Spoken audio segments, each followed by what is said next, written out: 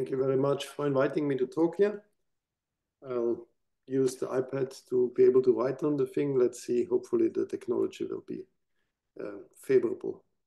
Yes, so I want to talk about effective equidistribution, and all I'm going to say is joint work with Lindenstrauss, I'm a Mohammadi, and Andreas Wieser, a former student of mine who is actually looking for a job. We'll come to that. So frequently I run into this issue that I keep talking and talking and talking, and then the time is up and I didn't even state the theorem. So let me not go into this problem today by starting straight away with the main theorem and talking about the various things appearing in the theorem and why you might be interested in it, and then talk about the ideas that go into the proof. As said, this is joint work with Elon, Amir, and Andreas. We are not yet done. We kind of have a preprint of 80 pages. We are proofreading that. Maybe a section or two are not yet read so often, and things are changing a little bit. But yeah, it's a non-trivial project that we have been working on for quite some time, and we are close to finishing it. So what's the statement? We take two groups, capital G inside SLN and capital H. They're both semisimple, both simply connected, say over a field F, a number field F. And then we take the adelic quotient of G, and we take kind of the adelic quotient of H, but we use an isogeny to send this adelic quotient of H into the space X. So I'm thinking of X as my ambient space, and then as the H kind of as my acting group that defines an orbit inside the ambient space. And there's a little g in addition here that is supposed to allow myself to distort the H orbit further. So this g is an arbitrary adelic element of capital G.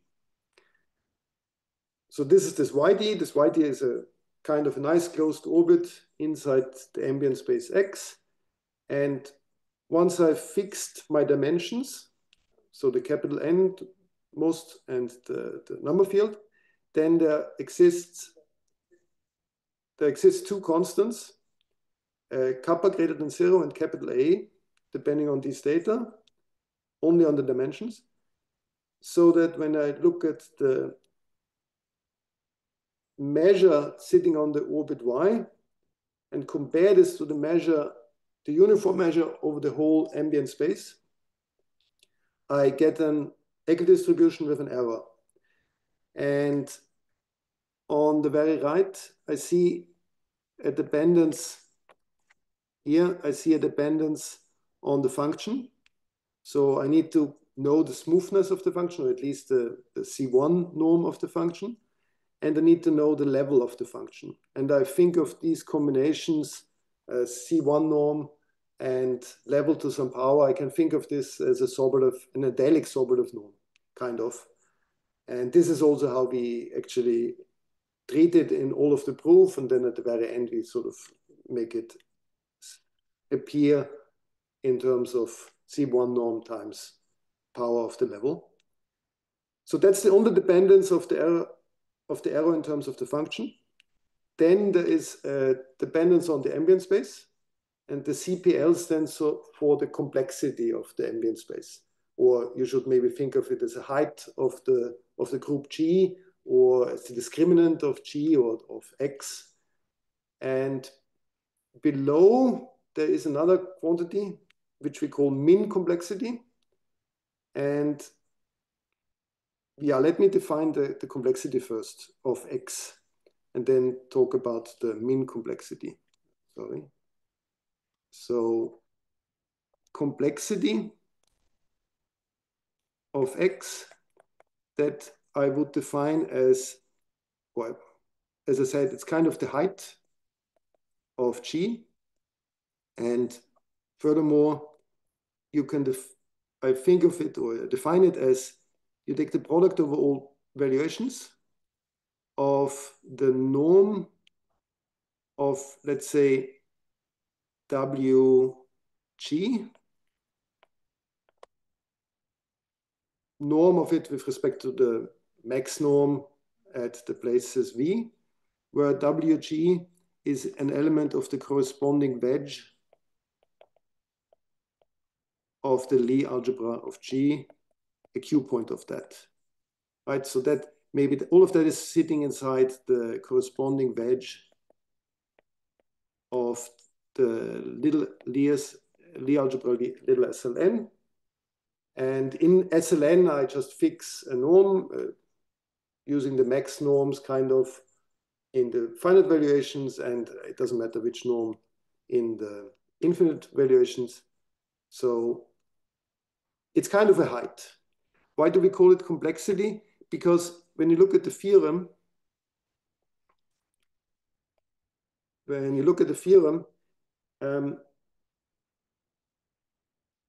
in Y, there is the possibility of this deformation G. And when I define the complexity of my deformed G, I'll sort of go along the same method. I define the product of all valuations, norm, but now I use this deformation inverse applied to the corresponding Lie algebra or wedge element of the Lie algebra of H. Again, norm of that, and so this time it's in the wedge of dim H, Lie of G, Lie of H of Q, inside the same wedge dim H of SLN. And now you see that I'm using the G in addition inside the definition of the height. And maybe that's a bit unusual, and that's why we call it the complexity. And what's then the min complexity that appears in the theorem? So the min complexity of Y is the minimal complexity of an orbit of a proper subgroup containing Y. And let me just explain this a bit more. I'm thinking of my ambient space X as some kind of blob, that's my space. And then I'm trying to prove equidistribution of my Y, which is a small dimensional thing inside the X. And now I'm running out of dimensions to explain what I'm thinking.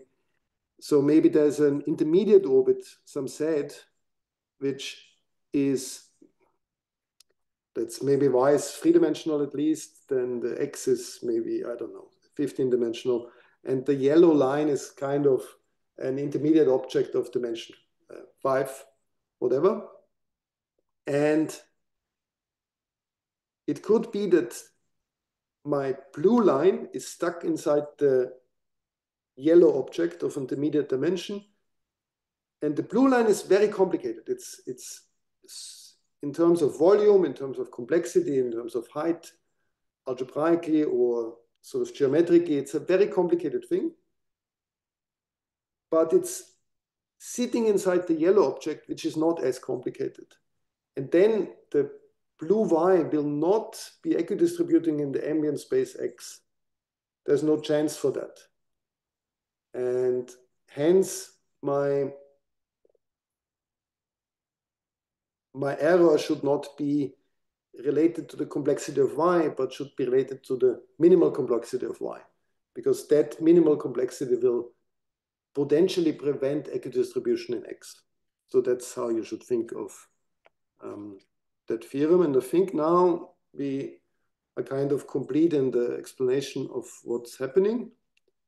As said, capital G defines my ambient space. It gives me this adelic quotient.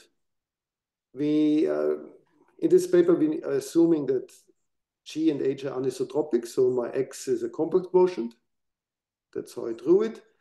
The Y inside it is obtained from a rational subgroup H, but it's also potentially deformed by this little g.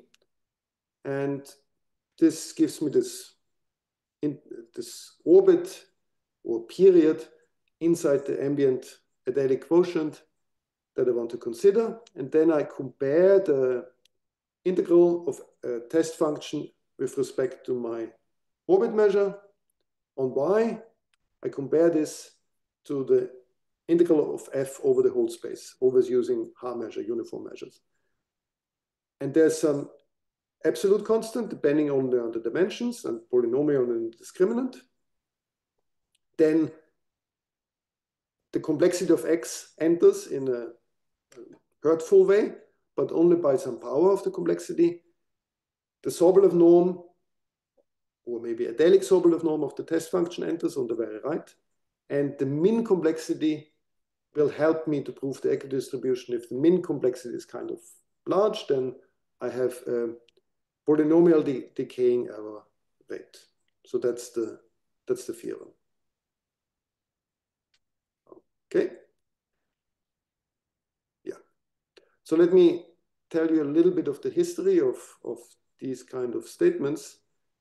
And in some sense, this is an effective version of the Moses-Shah theorem. They proved this wonderful, very general statement that x be a quotient of a Lie group by a lattice. Let mu n be a sequence of probability measures that are invariant and ergodic on one parameter unipotent subgroups of G. Suppose that the mu n converge to mu in the weak star topology. Then either this limit measure is the zero measure, because I didn't tell you that x is compact in this theorem, so x might not be compact, it only has finite volume. So there's a possibility of the measures to be sitting more and more outside compact subsets, and then the limit measure might be the zero measure, that's a possibility. Or the only other alternative is that the limit measure is again invariant and ergodic on probability measure for a one parameter unipotent flow. And this theorem builds crucially on Ratner's measure classification and important work of Dani and Margulis called linearization and non-divergence. And it's kind of a prototypical theorem from homogeneous dynamics, because we go to the limit and then study what's going on. And that makes it very powerful, very general, but precisely 70%. The error that I was interested in the first theorem that I presented, that error is kind of gone because I really only talk about the limit and not about how quickly I achieve the limit. But it's a very general theorem, much more general. Yeah, yes and no. So this is a real theorem in the real setting with a Lie group. There have been generalizations to S arithmetic setting, but we'll come to these fine points in a minute. To some extent, there was a striking application of this Moses-Shah theorem precisely about positive definite quadratic forms. And that's a theorem of Ellenberg and Venkatesh. And it concerns sort of a big quadratic form and a small quadratic form. And the big means more number of variables, and small means less variables. And the first version of the theorem is we take capital Q, a fixed positive definite quadratic form on C to the n. Then there exists a constant that only depends on this capital Q and of course the dimension, so that if I have a quadratic form with at most n minus 5 variables, and this smaller quadratic form with less variables, this little q, is everywhere locally representable and has square-free discriminant and has minimum at least this constant, then it's also globally integrally representable. So that means I can find a subspace, an integer sublattice of dimension m, so that when I restrict capital Q to this sublattice, I actually get this little q quadratic form. And of course, the locally representable assumption is precisely this property for the localizations at all primes. So I want to be able that inside Cp to the n, I can find a rank m subspace, subgroup, so that capital Q restrict to this rank M subspace is equal to little q. And if this works for every prime, then I call this everywhere locally representable. And the local global problem here is precisely if I'm locally everywhere representable, is it then also globally really representable by choosing a basis in C, M linearly independent vectors in C to the M, N. Right, so there's kind of two versions of the theorem. The first one is where the gap in the number of variables is at least 5. And in the second part, they suppose the gap in the number of variables is 3, but insist that the quadratic forms in question, I have square-free discriminant indivisible by P for this fixed prime. And it's kind of a splitting condition, maybe akin to the Linux type splitting condition in other problems. And we'll see somehow why this comes up. And I want to explain a little bit the relationship between the Moses-Shah theorem and this application of Ellenberg and Venkatesh. And the basic idea of this connection is precisely, we can look at we can look at G equal to the spin group for the big quadratic form Q, and we could use this to define a homogeneous space. Of course, it's a compact homogeneous space, but somehow for the wrong reason, because the real points of the group is compact. But yeah, we can still look at it. G of R mod G of C. We can look at this real quotient. But then, because G of R is just compact, it will not have interesting subgroups. It's kind of, not particularly interesting. Because of that, you actually try to look instead at the periodic extension. And I draw the periodic extension maybe here. That means I look at G of R cross QP mod G of C bracket 1 over P. And if I would have strong approximation, I would sort of have a projection from the extension to the original homogeneous space, except that I don't have that in this setting. Because my G of R is compact, I don't have a theorem that like that. Instead, the periodic extension is not just an extension of my homogeneous space, it's kind of an extension of finitely many homogeneous spaces at once. So there are kind of other homogeneous spaces that are attached to my group, to my quadratic form, and they actually arise from the spin genus of the quadratic form, from the genus of the quadratic form. So they're kind of equivalent and locally indistinguishable quadratic forms, indistinguishable from capital Q. Same number of variables, also positive definite, and at every prime, they're indistinguishable over CP to capital Q, but there are only finitely many of these. And the periodic extension is kind of a common periodic extension that builds an umbrella over all of these real quotients at once.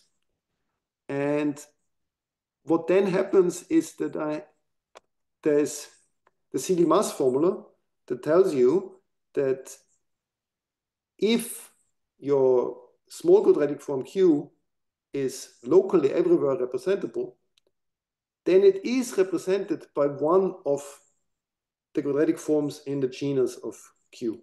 So in some sense, there is a representation of your little q in one of the other homogeneous spaces, which corresponds to another point in the adelic extension, in the periodic extension. And what you then, it's kind of a very clever algebraic trick. It may also have existed in parts before, but it's really a clever usage of this idea by Ellenberg and Venkatesh. They look at the pointwise stabilizer. So there's a subspace attached to this green dot here, or to this quadratic form here. There's a subspace attached, so that on this subspace, your big quadratic form is kind of related to the little q that you want to represent.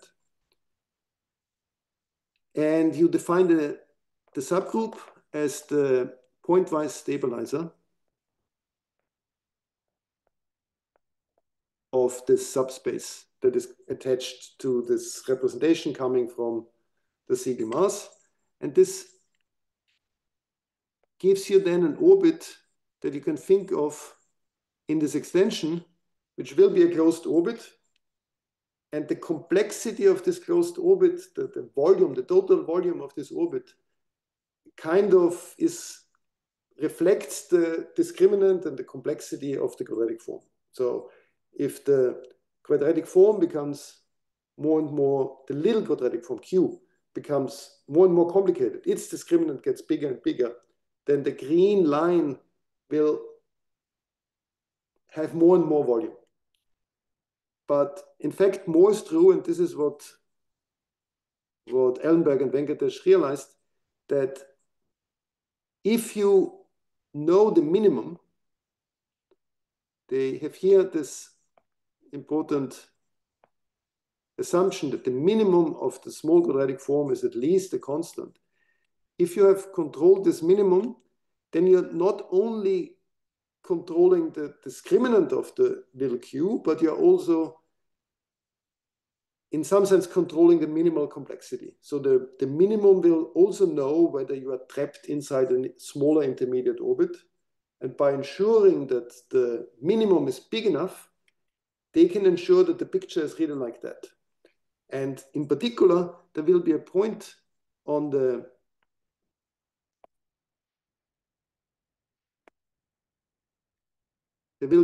here on the orbit that kind of produces a new point inside your homogeneous space. And precisely because of this picture, they are able to transport the information that this original quadratic form here, or the little q, was represented by an element from the genus. They can transport this information back to the original quadratic form capital Q. And then capital Q will also represent the quadratic form little q. Yeah, there's some miracle calculation, and it's not complicated, but it's really a cool, clever idea. And you can look at the papers if you haven't seen it before. Yes. Good. So let me go one step further. Our main theorem is kind of targeted at this application. The application was really a driving motivation to obtain this adelic equidistribution theorem, and we are able to improve the theorem of Ellenberg and Venkatesh in several aspects. So in particular, we don't need to distinguish between the case of 3 variables gap or 5 variables gap. It doesn't matter. We treat the 3 variable gap case the same way as any other gap higher than 3. But also we make the constant effective, because in the theorem of Ellenberg and Venkatesh, it just says there exists a constant C of capital Q. And because they rely on technology like appearing in Moses-Shah theorem using Ratner's measure classification, there's no way that they can make this constant effective. And we provide an effective version of Moses-Shah in this context. And because of that, we also get a more concrete constant. If the minimum of little q is at least an absolute constant times a power of the discriminant of capital Q, then little q is primitively representable by capital Q. Yeah, so there are two constants, little capital C, capital A. They only depend on n, but to be honest, they will not be very good constants. We show their existence by a long and difficult argument, where in some inductive scheme, they will change frequently, finitely often, but they will change frequently. And at every step, we, in principle, could compute the constants. If you have a computer that is faster than everything that exists, in principle, they could probably be computable, but we definitely don't compute them. But we prove this type of dependence of the constant that was ineffective in the previous work. Good. Let me talk a little bit about the history of this effective problem. So, not the first effective theorem of its sort, but somehow for the history of the theorem that I call the main theorem, this paper of mine with Margulis and Venkatesh from 2009 is kind of the birthplace of this kind of thinking. So there we needed a congruence lattice inside G of R. We took an H, which is also semisimple, no compact factors, and finite centralizer. So this is an important assumption here. Finite centralizer. If you're given that H and you're looking at a closed orbit of H inside G mod gamma, then there would again be two constants. Yeah, forget the little d. The little d is sort of a number of derivatives for the Sobolev norm, not so important. The statement is that for any large enough volume parameter, there exists an intermediate subgroup between H and G. There are only finitely many of these, but okay, there exists one of them. So that the closed orbit of the S orbit of your initial point is a closed orbit with volume below V, and mu is V to the minus delta close to this quote unquote limit, which is the Haar measure on this X0 orbit. And I can't really draw this, but let me try nonetheless by a very simple abelian analog that I can draw. So think of the two torus. And then inside the two torus, think of a one-dimensional line that is very dense already. And by very dense, maybe 1 over 1,000 dense or something like that. And then inside the line, you pick a discrete subgroup. But this discrete subgroup is way more complicated than 1,000. This discrete subgroup is like 10 to the 20 many points or something like that. And then there is no good answer to the question, what does the blue subgroup equidistribute to? Is it the one-dimensional line or is it the two-dimensional torus? There's no answer to that, really. It sort of depends on maybe your application or what you want to talk about. And you could say it equidistributes to the line. And when you say that, you have a much better error rate, but you're equidistributing to something that's still very complicated. So maybe you're not gaining that much from the picture. Or you could say it equidistributes to the two-dimensional torus, but if you say that, you have a smaller error, right? Then you have 1 over 1,000 as an error, not 1 over 10 to the 20 as your error. So, and this theorem sort of says, it's up to you to choose which error you want. And depending on that, you need to live with a certain volume, or the other way around. You accept a certain bound on the volume, and then you will have a certain error that goes with that bound on the volume. And if you ask for too much, if you set your volume equal to the volume of the H orbit, then S will be equal to H, and it will be trivially true and will be quite useless. Then you're just saying the orbit equidistributes to itself with an error which is 0. True, but useless. Yeah, so choose your poison somehow. That's the type of the theorem here. Okay. A few years later, well, we started working on it a few years later, but it wasn't progressing very fast, as you can see in the gap of the years. We then moved to the adelic setting, and Amir joined the team. So that's joint work with Margulis, Mohammadi, and Venkatesh. And there we replaced the final centralizer assumption with an even stronger assumption. We assumed that the subgroup comes from a maximal algebraic subgroup, that the orbit comes from a maximal algebraic subgroup. Anyway, this was also not an easy paper.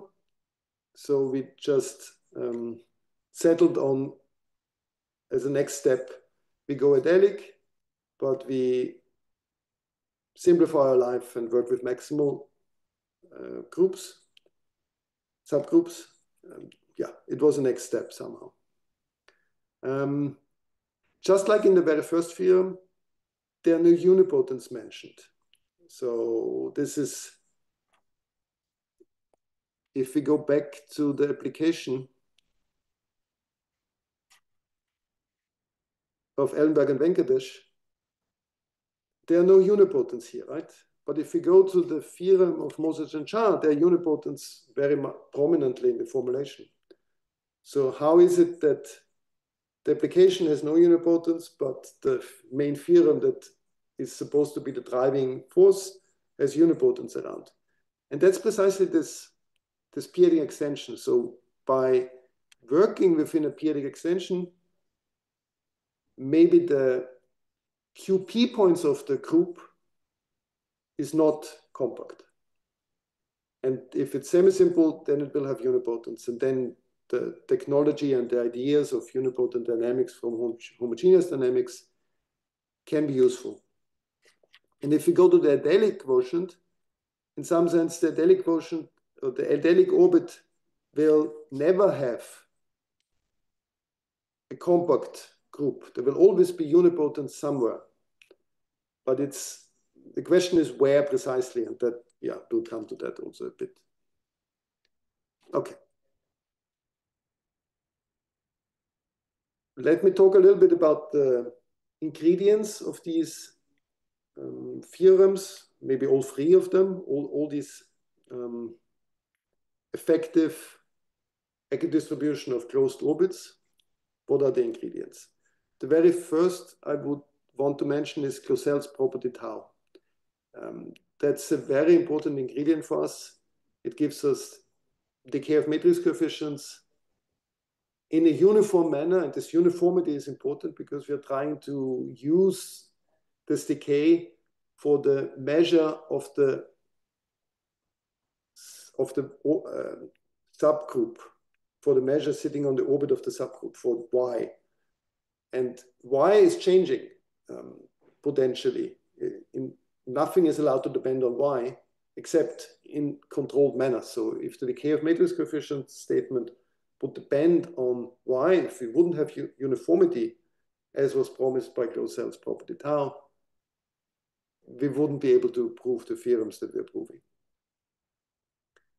Then we also rely very heavily on these ideas of Ratner and shearing arguments that have been around for a while. And in the adelic case, we also rely on Prasad's volume formula, which, is an interesting twist, but existed already in the adelic paper from before.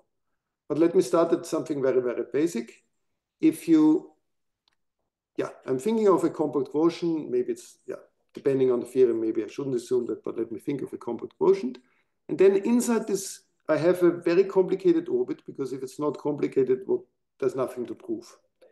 And since it's a very complicated orbit, I will see the situation that somewhere close by the orbit and another piece of the orbit, but that's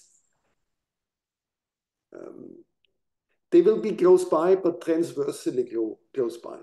Somewhere this needs to happen, because the X is compact and pre-given, and the orbit is very complicated. So just by chopping up the blue ambient space into many small boxes, some box will have to contain a picture like this. And what do I use this for? I use this together with the idea of generic points. So what do I mean by that? And that's what I obtained from the property tau. So let me look at, yeah.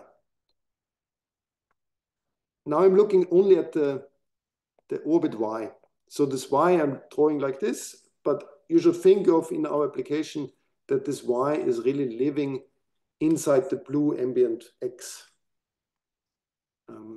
So inside this y, and my group is, the group that produces this y is semisimple and non-compact. I assume that. And when this is true, then I can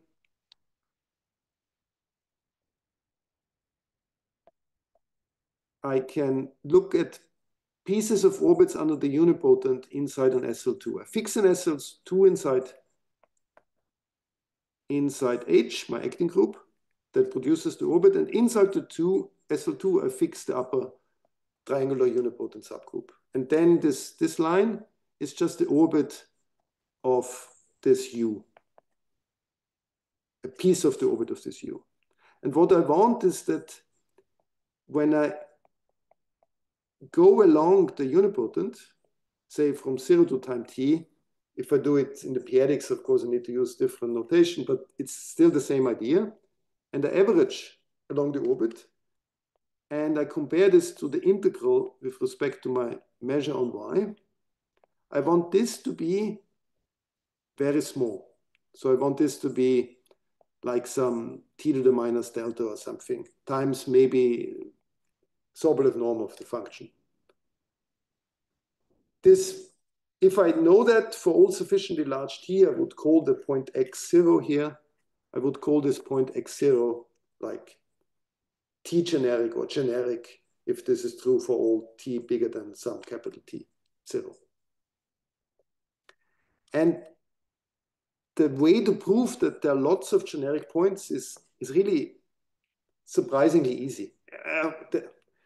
Depending on your quantifiers, there's more work involved, but let me ignore that.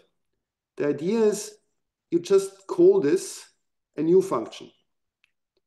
This is a new function, discrepancy of f at x0.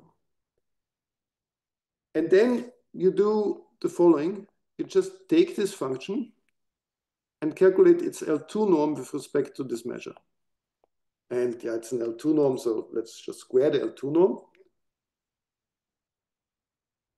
And you just use the definition, use Fubini ones, and you obtain that this L2 norm of the discrepancy is an average of matrix coefficients for the function f. But property tau tells you that the matrix coefficients decay with a certain speed. So you actually can prove that the 2 norm of the discrepancy function for your function f decays at a certain speed.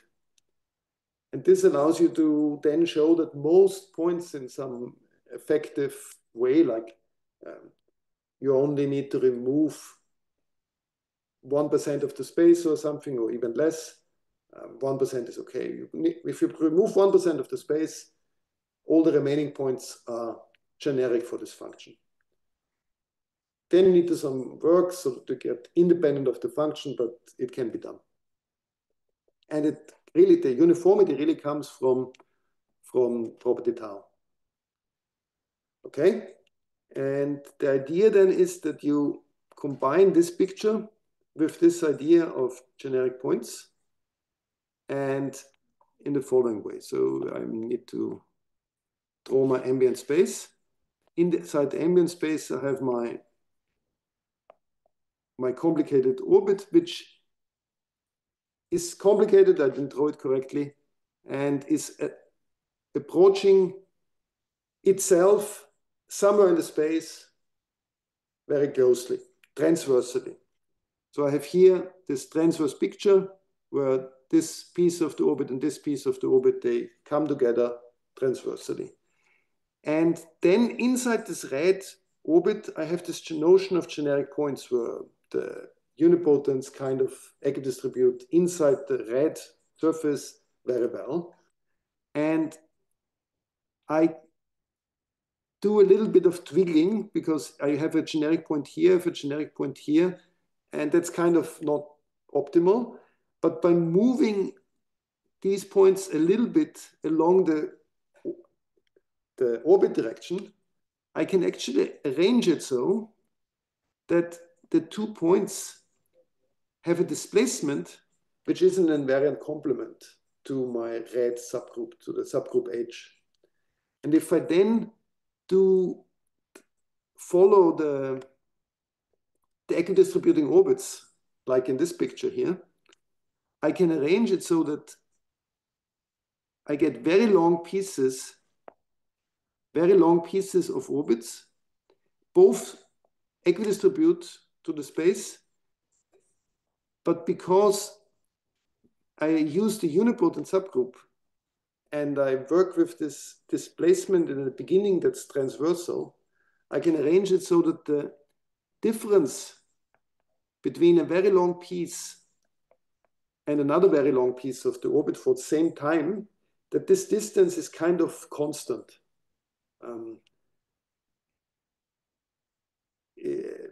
You could compare this to the following statement. If you have a parabola and the parabola is at 0 close to 0, but at the right endpoint 1000, it's close to 1, and in between it's also at most 1, then when you look at the last percent of this long interval, and the last percent is very long because I went up to 1000, right? When you look at this last 1%, the polynomial is almost constant there in this last 1%, because 1% is very little of this long interval, but itself, it's very long by itself. So you can play with these different scales and make it so that this line is equidistributing in the space with respect to the measure mu d or mu y. This line is equidistributing, again to the same measure, but the distance between the two is actually almost constant. And this way you get a direction from the invariant complement that almost preserves the measure mu y.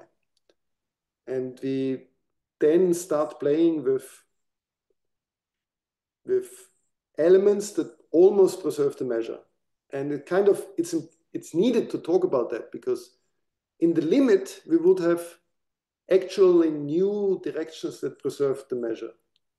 And that's this classical point of view from ergodic theory and homogeneous dynamics, like in the theorem of Moses-Shah. But we don't want to do that. We don't want to go to the limit. So we have to talk about elements in the ambient space, in the ambient group, that almost preserve the measure. And by working with these unipotent orbits, we can actually arrange this to happen. And this is what I wanted to say here. And the final step is, maybe if you assume that you're maximal, you take your H, you take this additional direction under which you're invariant, almost invariant, up to some error that you need to control. And then you try to generate a group out of these two pieces. Take the old H that you're actually invariant, you take this one parameter subgroup under which you're almost invariant, and you try to generate a group. If you can generate maybe all of G, question mark, And if you can do this effectively, without using too many products, without using too large elements of the one parameter subgroup, or also of H, if you can do this effectively, then you will show that your measure mu is almost invariant under all small enough elements of G. And then you can use the spectral gap of G to say that the limit measure must be very close to the, or that the measure mu y needs to be very, very, very close to the uniform measure on the whole space. Okay.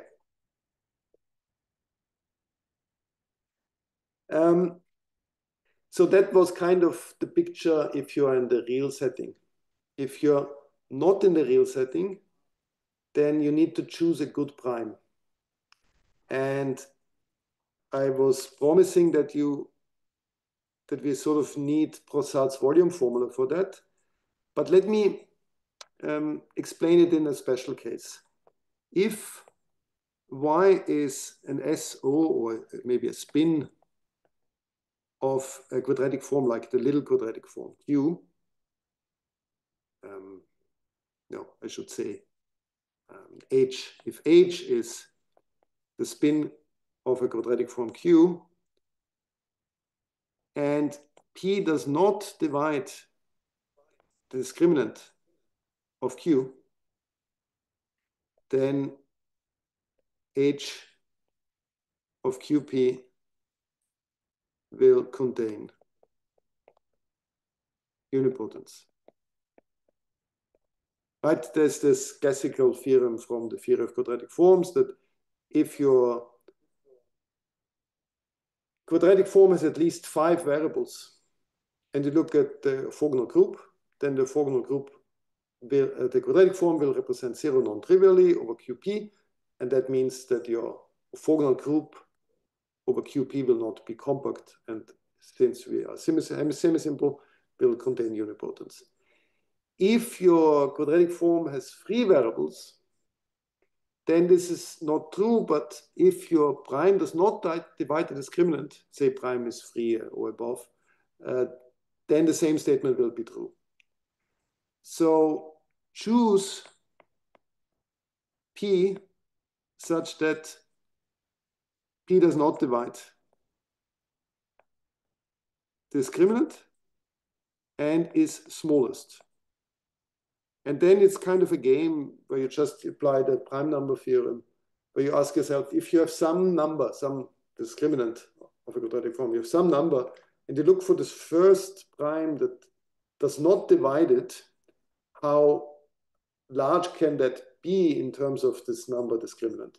And you, very easy estimate would be at most log of the discriminant. So the prime, this good prime that you can use, is much smaller than the error that you want to obtain, because discriminant, height, complexity for quadratic form is always more or less the same. So you will not, if the prime sort of hurts you in some estimates, you make some rounding errors, and the prime will appear frequently with some power. And if you have found the many steps of the argument, which you will have, and then at the end you have p to the 100 as part of your error, you will just say good enough, because the prime will be logarithmic in the discriminant, and there will be power saving in terms of negative power of the discriminant, and then the p to the 100 is not a problem. So we choose a prime like this, and in the quadratic case, it's very concrete. You just need to do that. But if it's an orbit defined by some semisimple subgroup that you don't know so well, then you just have to dig into the general theory. And this is where we use Prasad's volume formula for the same purpose. And the argument goes like this: if your H is not quasi-split at the prime P, then this prime will push the volume up a little bit. And if your your age that you're looking at is not good reduction at P, then again, this will push up your volume a little bit. And this little bit will always be a power of the prime.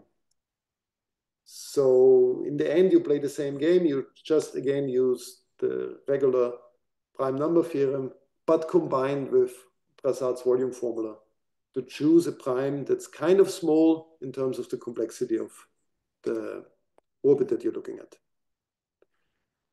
Yeah, of course, I had more things prepared. We need all of these things. And we also was kind of motivated by a recent theorem of Andreas Wieser, because he was able to generalize the real theorem from 2009, where we needed a centralizer assumption. He was able to do this, I've forgotten how many, couple of years ago, but it took him also a while to boil it down and write it up, and now it's on archive. So we were motivated by his breakthrough, and that sort of gave us the push to then work out the induction that we need to do and to overcome the centralizer issue in a different way. And I think I'm running out of time. It's kind of amazing that we do all of this, but we also need an effective version of Greenberg's theorem that appeared in another work of Mohammadi, Ellenberg and Shah, I think, and Margulis. So they also needed it for similar purposes, this effective version of Greenberg's theorem. And we also need it just many times. And the proof of this, you can rely maybe on Gröbner bases, and Gröbner bases are effective, right? They're an algorithm. So in principle, the constants that appear in this theorem are computable, and these probably not so small constants will appear in our argument in an iterated scheme where we induct them on a dimension. So that kind of tells you that our constants will not be pretty if you try to compute them. But I think I'm running out of time, so let me stop here.